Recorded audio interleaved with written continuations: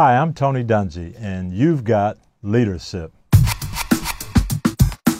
32 years in the National Football League, I was blessed to be around some great leaders, most recently Peyton Manning. The best advice I got on leadership actually came from my first NFL coach, Chuck Noll.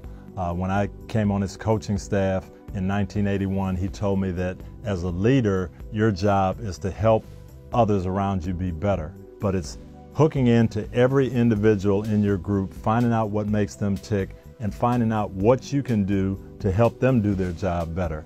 And to me, that's the mark of a great leader, the person who makes the group rise to the top and be the best that they can be.